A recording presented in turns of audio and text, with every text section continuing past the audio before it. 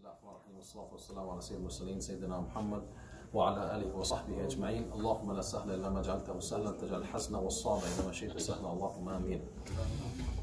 We continue inshallah our tafsir, and today we will be talking about two short surahs.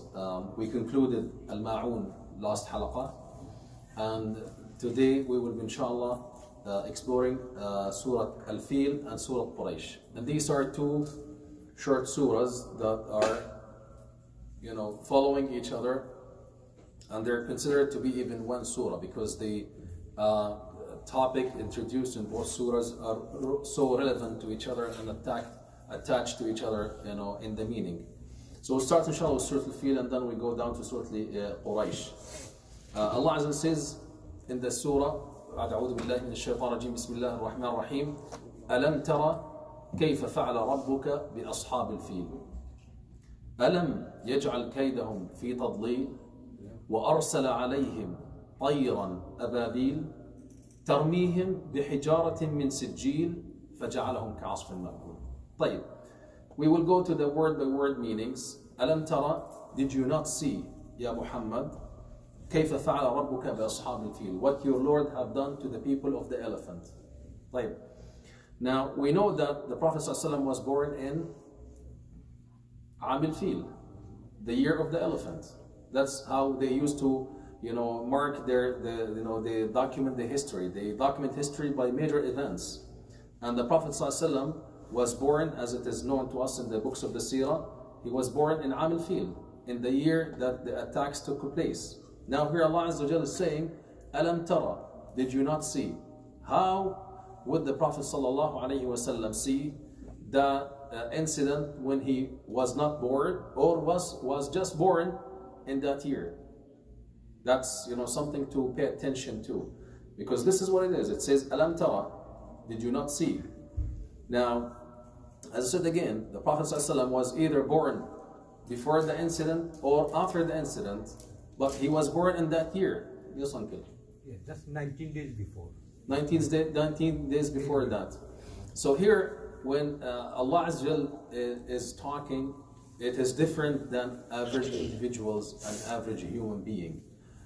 Here, Allah the Mighty is talking. So, as Allah is saying to the Prophet ﷺ, or conveying the message that when Allah speaks and when Allah informs you, it is more informative and affirmative and confirmative than you yourself seeing by your own eye. So here Allah Azza wa Jal is talking, is the one who's informing, and here Allah Azza wa Jal is informing us how when you hear things in the Quran, or when you are reading in the Quran and you are being informed about the history and the stories of those who come before you from the previous nations, you take them by facts, because the one who's talking is Allah Azza wa Jal, as if you are seeing them by your own eyes, as if you're witnessing them, because this is, when we witness something, it's more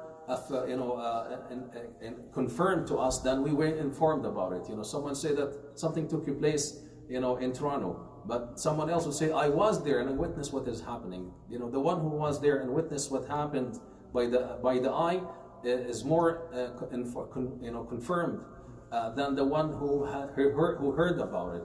So this is what Allah Azza wa Jal is starting the surah with, to raise our attention to this fact that when you are informed about things in the past, then Allah Azza wa Jal is the one informing you. Take them as facts. أَلَمْ تَرَ كَيْفَ فَعَلَ رَبُّكَ بِأَصْحَابِ الْفِيلِ. And the story of the elephant, I think, is known to many of us. And just quickly, because we have young brothers and sisters in the halaqa, Abraha was a servant to Najashi al-Habasha, the king of Abyssinia in Al-Yaman, and he built or constructed a big church and wants to make it as a center of religion, and wants to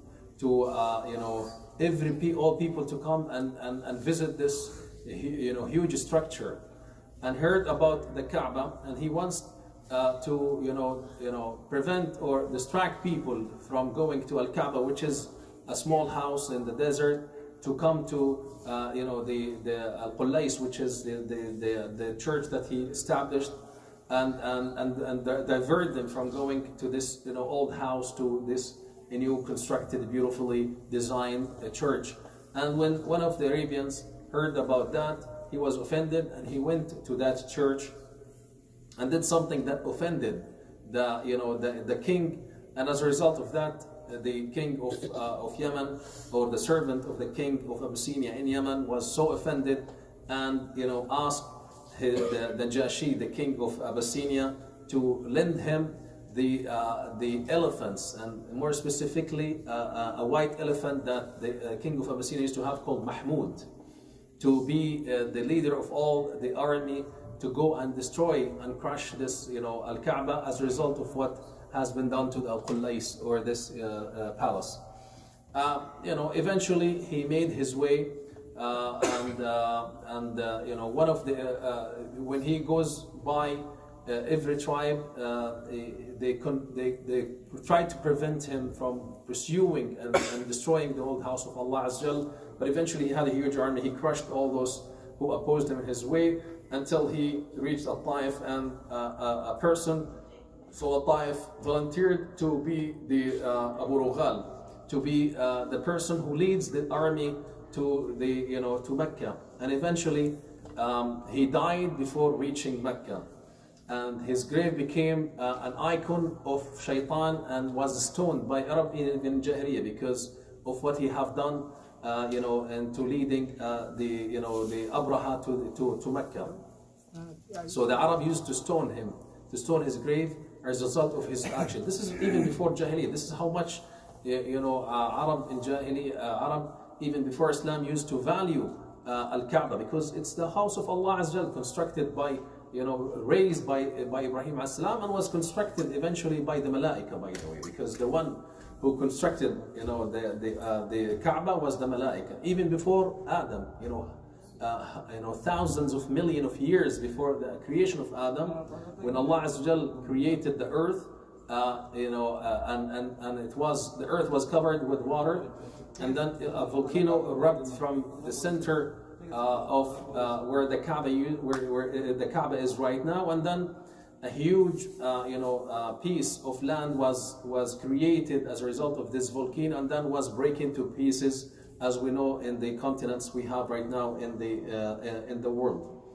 So the center of this the earth is the Kaaba geographically, and as we believe in it also in our religion. So the Kaaba was valued by those who lived around it from the people of Mecca, and in the surrounding areas in the Arabian Peninsula. They used to make Hajj to Kaaba even in Jahiliyyah.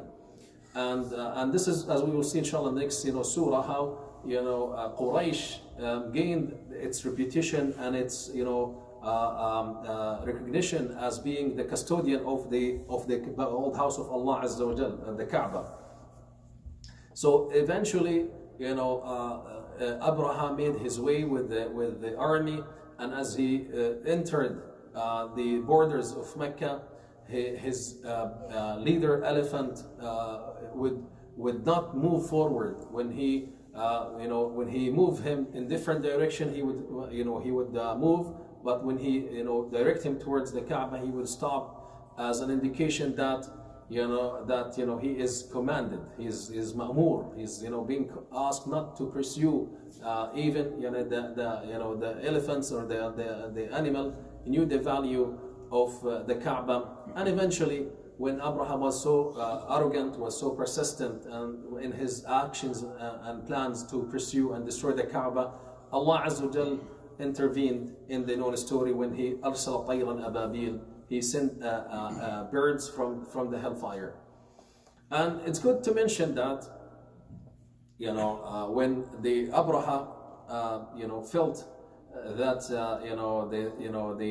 that he is being no one cooperates with him and help him in his action plan into destroying the Kaaba, he asked his soldiers to capture the cattle and the animal of the people of Mecca, so to provoke them, because the people of Mecca, when they heard about his coming, they consulted among themselves, and the chief of Mecca was at that time Abdul Muttalib, the grandfather of the Prophet sallallahu alaihi wasallam, and he said to them that we have no ability to prevent this army from attacking the whole house of Allah. So he asked them to go to the mountains and leave the town.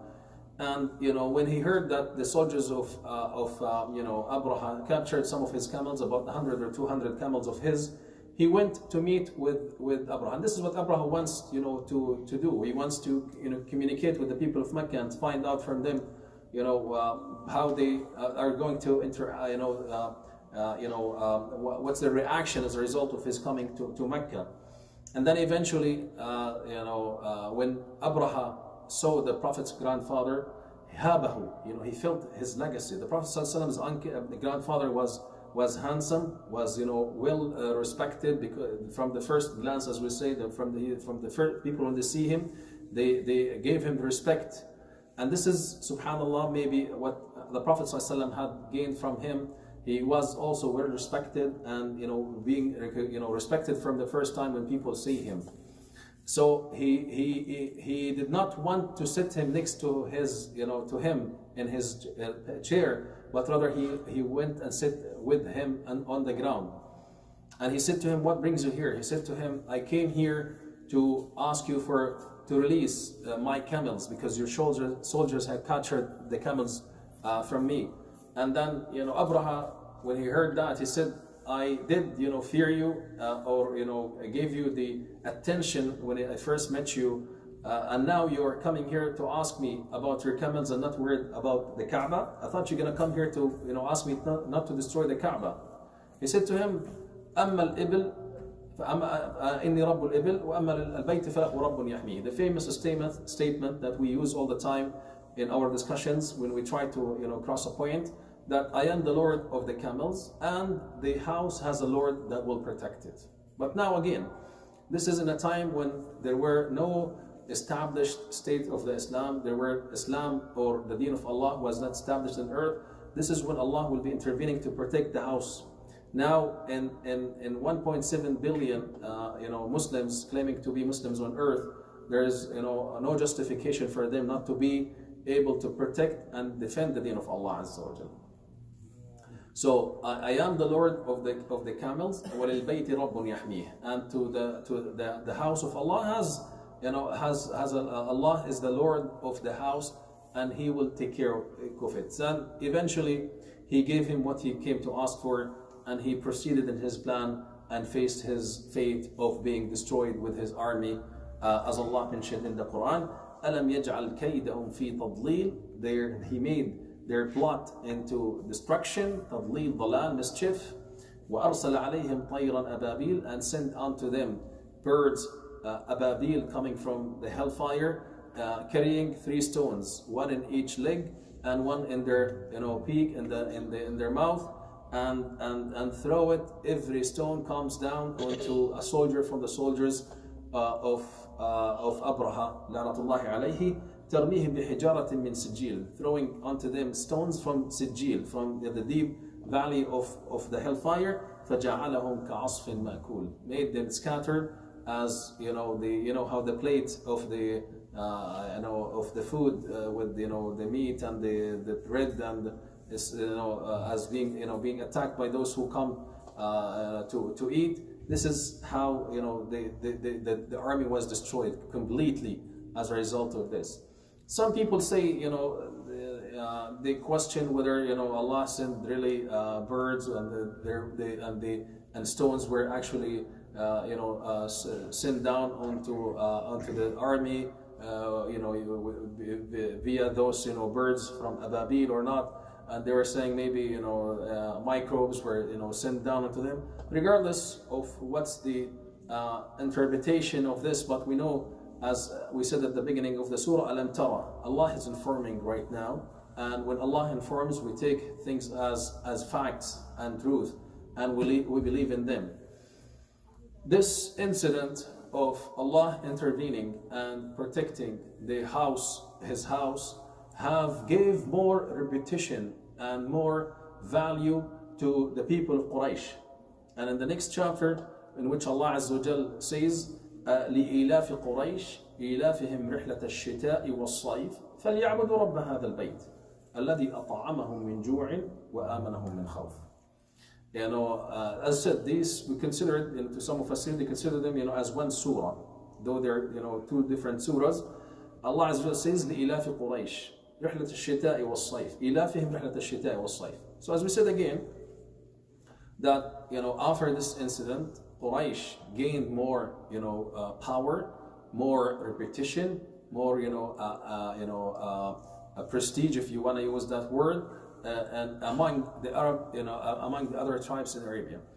And for the fact, though that Mecca was in a deep valley in the desert that has no vegetation, the location of Mecca in the desert or in the middle of the Arabian Peninsula gave it a strategical, you know, value, because as Allah mentioned, رحلة الشتاء والصيف, the trip of the winter and the trip of the summer, because they used to commute between, you know, the Bilad al-Sham, what's right now known as Jordan, Palestine, Syria, Lebanon. This all used to be one you know, area called Bilad al-Sham, the northern parts. Sham from Shamal, from the northern parts of the Arabian Peninsula. And they used to commute to that in the summer, and then, you know, in the winter they go to Yemen, which is in the north, in the south. And there were two empires per se at the old time, the Roman Empire and the Persian Empire. And the, you know, the traffic path for the goods or the products to be, you know, going from Yemen, which is the hub for, you know, the south, and the Bilad al-Sham, the hub of the north, was actually Mecca. Mecca used to play a vital you know, role, and the Arabs who were merchants and traders were actually the people who have made this make the connection happen. You know, the caravans were to travel, because, you know, they you know, in the northern parts where the Roman Empire were, they did not you know, have camels in their position. They were not familiar with navigating in the desert, and it was too dangerous for them to do that.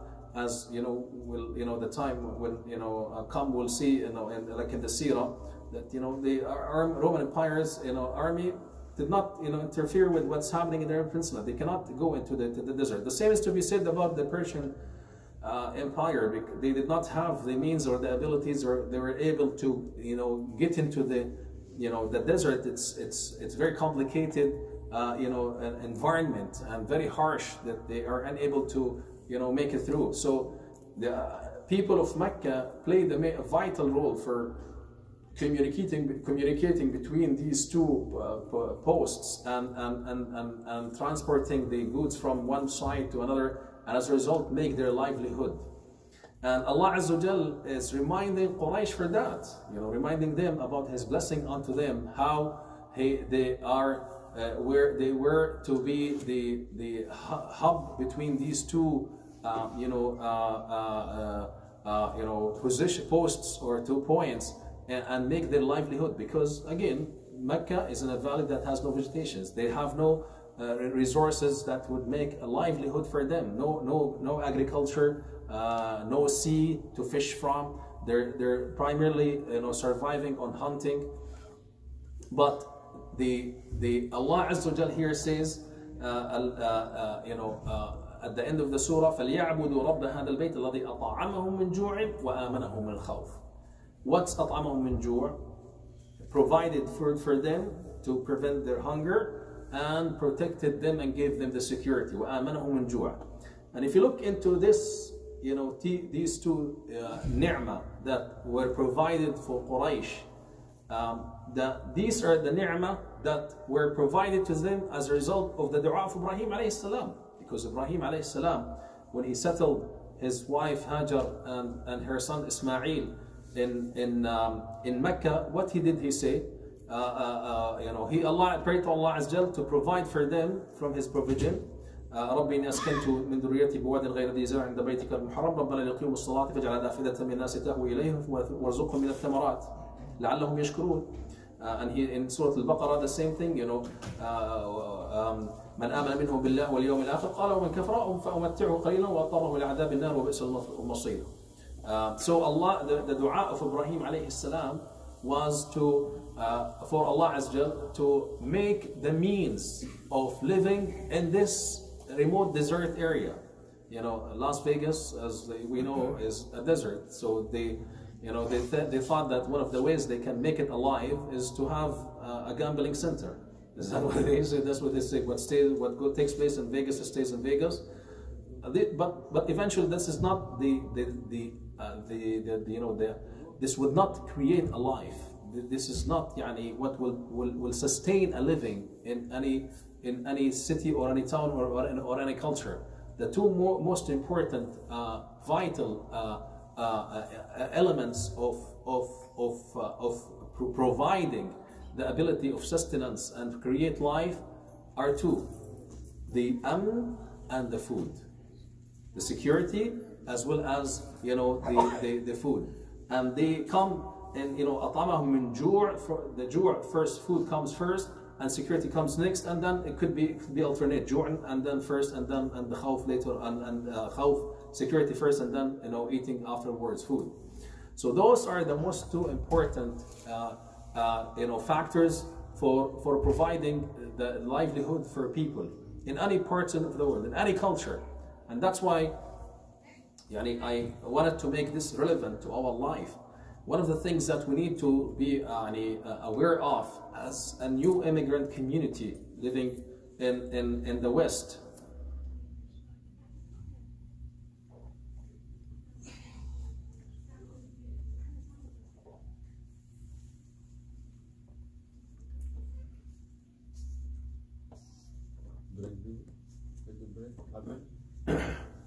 One of the most important things that we need to be aware of is, you know, as a community, as parents, guardians for our children, the provision of the necessity of life, of food and clothing, which is, alhamdulillah, available in Western societies and even available in abundance.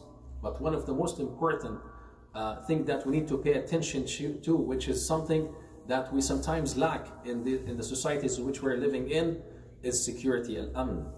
Whether it is by the attack of Islamophobia into the most vulnerable segments of our society, of our community, primarily children and young, and the sisters, even though brothers are not immune from the attacks of Islamophobic and, you know, Islamophobic attacks onto them, and with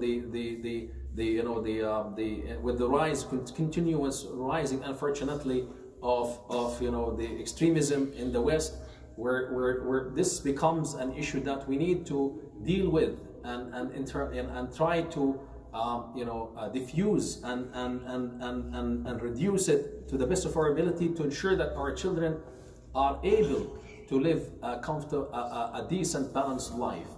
And one important thing which I want to pay attention the parents to is the security and the amn for our children as they go to schools.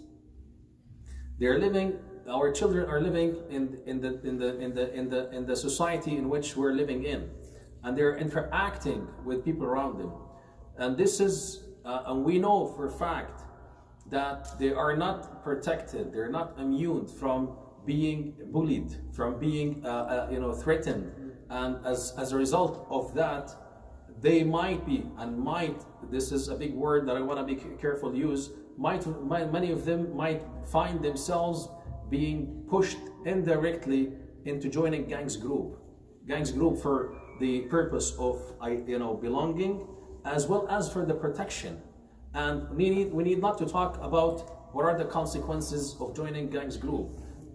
Majority of these gangs group are groups that involve into illegal activities of drug trafficking, and this is also, you know, raises the potential and chances of crimes and more, you know, gun related, you know, crimes that could lead to incidents that we have heard a lot you know, lately in the GTA about the death of so many young people. And when you look into the names of these who are being killed and shot as a result of gun related activities or gun violence as they call it, it's primarily coming from the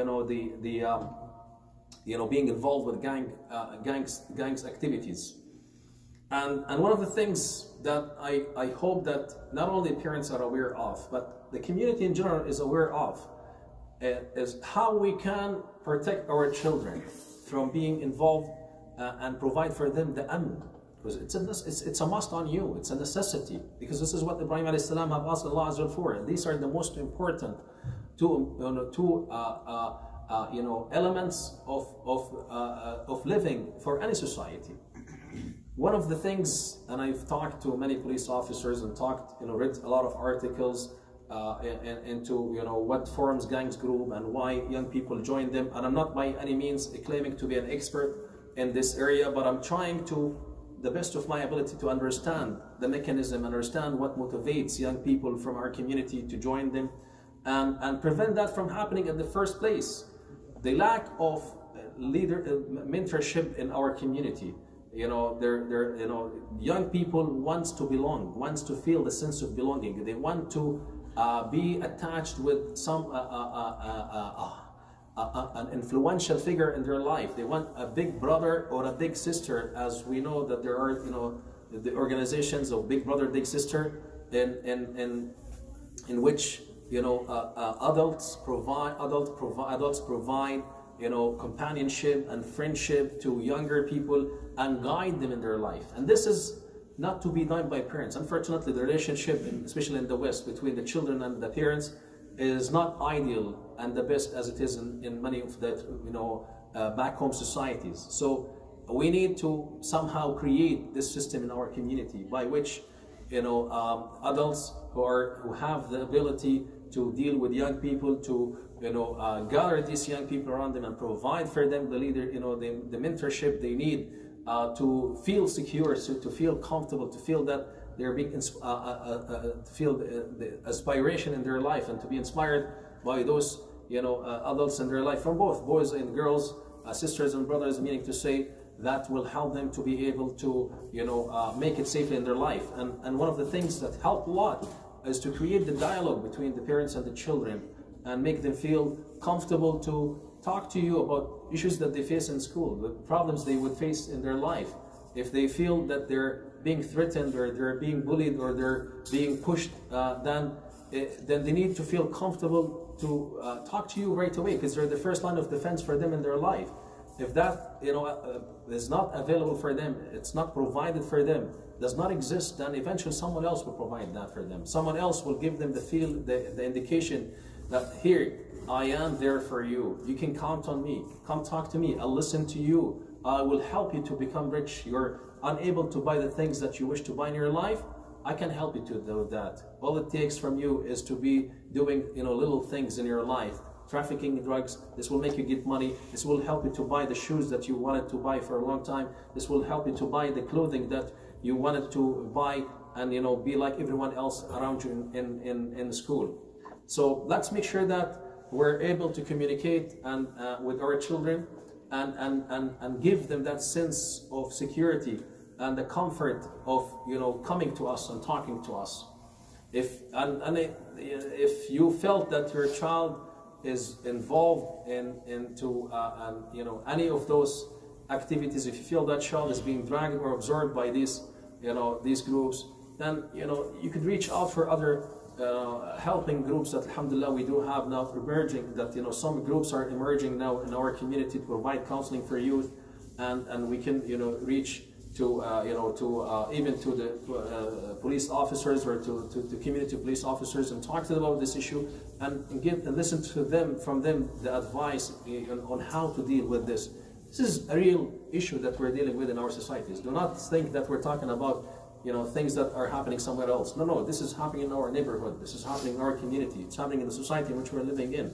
And listening to the news would give you an idea of what is happening. The number of those who are being shot around the year is increasing rapidly in Toronto and the GTA, not decreasing, unfortunately. The gun violence is becoming an issue right now. Gangster activities are becoming more violent, and as a result of that, young people are being sacrificed in this unfortunately. So Allah Azza wa Jal is highlighting for us two important things: security and provision of the necessities of life, of food and clothing and the livelihood. So this was provided as a result of the da'wah of Ibrahim alayhi salam, and then eventually, because of the fact that Arabs scattered, were in the living around Mecca, and then eventually moved out. They spread and they moved out in the Arabian Peninsula, but all of them were attached to the house because they were in the middle of Ibrahim alayhi salam. They were following the deen of Ismail alayhi salam. So they still, beside worshipping the statues, used to believe in Allah Azza wa Jal, and they used to come to Mecca for Hajj. Hajj was even known in Jahiliyyah. That was known to people in Jahiliyyah. Unfortunately, when they do their Hajj, they wanna do it purely. So they say that the clothes we're wearing is bought by money that has some haram in it. So they take off their clothes and they do their tawaf naked around the Kaaba. And for the ladies, they do it at night so that they will not be seen. And for people, they would do it as this is out of their taqwa. This is how they see themselves as being muttaqi. So no one would dare to mess with the caravans or the business of Quraysh, because if they happen to be traveling around in the Arabian Peninsula and a tribe come across them or attack them, eventually that tribe one day will make it to Mecca, and eventually they will be caught by Quraysh. So when they know that this is the caravan of Quraysh, they would not mess with them. So it gives them the security and the protection. Even before that incident, this incident came, the incident of the elephant, came to endorse the perception in people's mind in the Arabian Peninsula that those are people not only custodians of the haram, and all of us one day will make it to the haram, and we will be they can get us if they were to attack them, but also now they got this this incident have made them believe that they are also protected by Allah Azza wa Jalla. This house of Allah is protected by Allah, and as a result of that, Quraysh gained more power, more reputation. So لإلاف قريش, إلاف, by the way, is from ilfa, from being used, accustomed.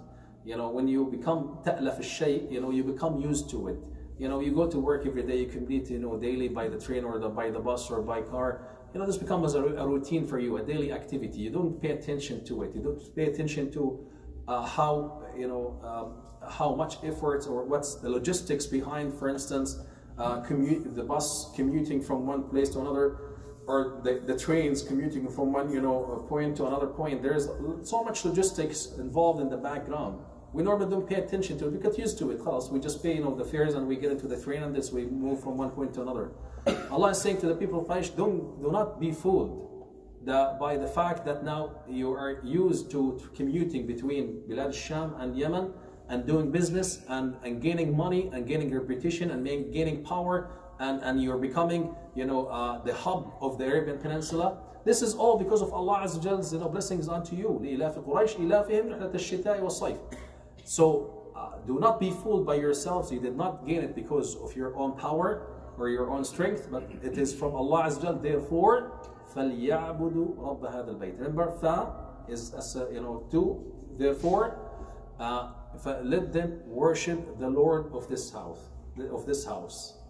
فَلْيَعْبُدُوا رَبَّ هَذَا الْبَيْتِ. Now, there is something that we need to explore with some details. It's Allah said, فَلْيَعْبُدُوا رَبَّ هَذَا الْبَيْتِ. Again, وَلِلْبَيْتِ رَبٌّ يَحْمِيهِ. The Lord of this house. فَلْيَعْبُدُوا رَبَّ هَذَا الْبَيْتِ. As if Allah is saying to them that, forget about all the statues you have created and you brought from different parts of the Arabian Peninsula, because the first statue was brought to them from Bilad Sham, and then eventually they created different statues and all the details. He said, forget about that and worship on the Lord of the house, the one who have made a value for you, who have given you this ability and power and recognition in the Arabian Peninsula and provided for you the security and the means of living. And here the concept of ibadah is an important issue. What is the first thing that comes to our mind from ibadah? The first thing comes to us is salah. Because وَمَا خَلَقْتُ الْجِنَّ وَالْإِنسَ إِلَّا لِيَعْبُدُونَ. The first thing comes to us from the ibadah is salah, which is a very narrow understanding, because ibadah does not only is not only limited to worshiping Allah Azza wa Jalla in salah. It expands to different aspects of the life. And that's why when we were talking about elections, because this is the election time, the people say that we need a secular system, and this is a movement that started in Europe as a result of people getting tired and sick from the religious people controlling their livelihood, and they said we need to rebel against that and we need to be free. And that's why they rejected the faith religion, and they adopted secularism, to stay away from religion. And this movement started from France, as I said, and then moved in the rest of Europe, and then it was imported after that to the Muslim countries. This is a wrong understanding, because if the deen, religion, is not governing you from the first time you get up from bed to the last minute, you go to bed and you sleep, then what's the point of having a deen? Is deen or religion only a spiritual fulfillment by doing tuqus and sha'air, by doing certain actions and acts to fulfill your spiritual need, and that's it? No, you are expected to be mindful of Allah in all your life affairs. As even like you mentioned in the Quran, وَمَنْ لَمْ يَحْكُمْ بِمَا أَنزَلَ اللَّهُ فَأُولَٰئِكَ هُمْ الْكَافِرُونَ وَمَنْ لَمْ يَحْكُمْ بِمَا أَنزَلَ اللَّهُ فَأُولَٰئِكَ هُمْ الظَّالِمُونَ وَمَنْ لَمْ يَحْكُمْ بِمَا أَنزَلَ اللَّهُ فَأُولَٰئِكَ هُمْ الْفَاسِقُونَ. Hukum is ruling, and Allah Azza wa Jalla have revealed to the people of the book, وَكَيْفَ يُحَكِّمُونَكَ وَعِنْدَهُمُ التَّوْرَاةُ وَالْإِنْجِيلُ.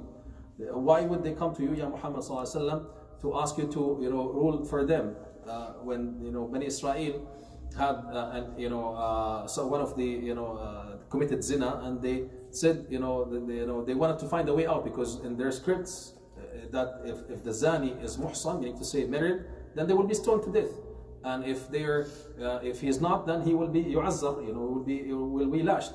And then they said, some of their scholars said, go to Muhammad sallallahu alaihi wasallam and ask him, if he gives you a different ruling, then take it, and if not, then fatruku, leave it. And then eventually they came to the Prophet sallallahu alaihi wasallam, and he asked them, the most knowledgeable of them, to bring the Torah, and he asked them, read from it. And then they start reading, and they covered their hands on one of the pages, and the Prophet ﷺ said, what's under this? Read that page. And then he eventually read, even though the Prophet ﷺ was illiterate, did not know how to read or to write, but Allah revealed to him. And eventually they took all these parts from the Torah that would be dealing with the ruling, with the ahkam. Our Quran is filled with ahkam al-sariqa, ahkam al-janaza, ahkam al-qatl, ahkam al-talaq, ahkam al-dayn, ahkam, all these are ahkam, rules that are provided to us in the book of Allah, in the Quran. So they cannot separate the hukum from the deen. It's impossible in the context of Islam. Now this important understanding of secularism and separating the deen from is irrelevant. This is impossible. That's why we have corruptions. That's why we're seeing people suffering, whether in the West or in the East, in what's so-called Muslim countries, or even in the Western societies, which supposed to be democratic systems that that provide democracy into the deen. We're not getting into the details of how the appointment of the hakim will be in the Islam. This is a different issue. But in general, your life is solely based on that's what would make the ruler be just and fair in their ruling.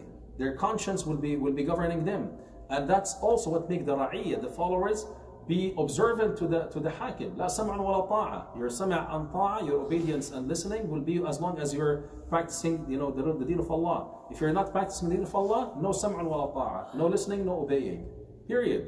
And that's why the model of hukum in the early stages, whether at the time of Prophet ﷺ or whether at the time of the Khulafa al-Rashidun, was a most ideal scenario where there was a harmony between the leadership and the followers. They were both focused into serving the deen of Allah Azza wa Jal and being conscious and mindful of Allah Azza wa Jal. So this is the general concept of ibadah to Allah Azza wa Jal. However, most of the time, the first thing comes to mind is a salah, and salah by itself is a ibadah that includes all the shara'i of Allah Azza wa Jal. Because you're expected to say ash-shahada once in your life. That's, you say ash-shahada once someone comes to Islam, they say ashhadu an la ilaha illallah wa ashhadu anna Rasulullah, this is it. They have said the kalima and they become Muslim. But now it's a journey towards understanding your life and your deen. You say the shahada is mentioned to us when the adhan is called, and when we are in the salah doing the tashahhud. So we say the shahada, and we repeat our shahada to Allah Azza wa Jalla, ashhadu an la ilaha illallah wa ashhadu anna Rasulullah. And then the 5 pillars of Islam is included in salah, and that's why ibadah referred to as salah, because shahada is included in salah. The second pillar of Islam, ashhadu an la ilaha illallah wa ashhadu anna Rasulullah wa iqamat as-salah. You are establishing the salah, so it is part, of the 5 pillars of Islam. And wa ita is zakah, and to give the charity. Now, charity is coming from, making money, and the surplus of your money, 2.5% of the money that has been parked in your saving account is your zakah. Now, when you are doing your salah, you're not giving money, but you are giving the asset of the money, because you use your time to work, and as a result of your work you earn money and you give the zakah. But you are now giving up the time, half an hour for Salat al-Fajr, Salat al-Dhuhr, and Salat al-Asha. This is you're giving to the Allah Azza wa Jal's deen, you're worshipping to Allah in salah, the core of the money, the asset of the money, which is the time. And iqam salah wa ita zakah wa sawm Ramadan. In your salah, you're not only abstaining from eating and drinking only, but you're abstaining from other lawful things. You're standing in salah, you're forbidden from eating, from drinking, from talking, from walking. And this is what exercise is in your fasting. And then Hajj al-Bayt bin istata'a ilayhi sabila, when you start your salah, you're tuned in line towards the Kaaba, and remember yourself standing in front of the Kaaba and praying between the hands of Allah Azza wa Jal. So indeed, salah as a ibadah is the core of all the ibadah. It includes all the 5 pillars of the deen of Allah Azza wa Jal. So for us to be thankful to Allah Azza wa Jal for the provisions that He had given to us of the security and the provisions of the means of livelihood, of food and clothing, and and the comfort that we're enjoying in our life, needs to be by فَلْيَعْبُدُوا رَبَّ هَذَا الْبَيْتِ. Let them worship the Lord of this house by being mindful of Allah Azza wa Jalla in all our life affairs, and being more specifically conscious of our salah, because salah is indeed includes all the 5 pillars of the deen. And that's why we think of ibadah as automatically being the salah. لإلاف قريش إلافهم رحلة الشتاء والصيف فليعبدوا رب هذا البيت. Allah Azza wa Jalla is reminding Quraysh, don't be ignorant, don't be adamant. You have gained this ability and power as a result of what Allah Azza wa Jalla has provided to you from the dua of Ibrahim alayhi salam. And you also have seen what happened to those who dare to attack the house of Allah Azza wa Jal. Therefore, فَلْيَعْبُدُوا رَبَّ هَذَا الْبَيْتِ, let them worship the Lord of the house, not any other entities or any other statues. الَّذِي أَطْعَمَهُم مِّن جُوعٍ وَآمَنَهُم مِّن خَوْفٍ, the one who provided for them the security and provided for them the amen. In a couple of minutes before we conclude, فَلْيَعْبُدُوا رَبَّ هَذَا الْبَيْتِ, عبودية to Allah Azza wa Jal is a beautiful ubudiyah in the context of the human being. And now we're talking about the Islamic Heritage Month, and those who have come in the early days to Canada were primarily from the slaves who were forced to come to North America as labor, to be worked for their masters. Now, the concept of ubudiyya in the human understanding is very ugly, because a human owns another human, and the best of the human comes to the master. However, the slavery to Allah Azza wa Jal is a beautiful relationship between the creator and the creation, and the human, because when you are the slave of Allah Azza wa Jal and surrendering and submitting to the will of Allah Azza wa Jal, you are getting the best of what Allah is offering to you. Allah is providing to you with, with the rizq. Allah is providing you with the means of your livelihood, and you are as as a slave of Allah Azza wa Jal, being honored and privileged to be connected to Allah Azza wa Jal. Subhanalladhi asra bi'abdihi layla min al-masjid al-haram ila al-masjid al-aqsa. Allah honored the Prophet ﷺ by calling him the servant, the abd. Abdi min al-masjid al-haram ila al-masjid al-aqsa. When you are, if you want, in the context of nowadays, if you want, to talk to someone of a position, whether a minister or a prime minister, or someone, you need to book an appointment. You need to specify, the time, the topic, and and you will be, limited, from, for a very specific time, very short time, and it takes long for you to be able to get that appointment. But when you want to communicate with Allah Azza wa Jal, all it takes from you is to take a couple of minutes to do your wudu, and to take the time you choose, and the long you want to talk between you and Allah Azza wa Jal in your salah. The salah is communicating between you and Allah Azza wa Jal. You're talking to Allah, you're conveying to Him, and that's why Allah Azza wa Jal said, وَاسْتَعِينُوا بِالصَّبْرِ وَالصَّلَاةِ وَإِنَّهَا لَكَبِيرَةٌ عَلَى الْخَاشِعِينَ, or وَإِنَّ اللَّهَ مَعَ الصَّابِرِينَ. So what a beautiful, thing to be a slave to Allah. Being a slave to Allah will help you to get the best of what Allah is offering to His creation. And being enslaved by a human is an ugly form of of humiliating and taking advantage of others in their life. With this, inshallah, we will conclude the dars and stop here. And inshallah, next time we will talk about Surah Al-Humazah and Surah Al-Asr, which is a short surah, but a very meaningful surah that has deep meanings that we pray to Allah to help us be able to understand and comprehend and apply in our life. Allahumma ameen. Jazakumullah khairan. Assalamu alaikum.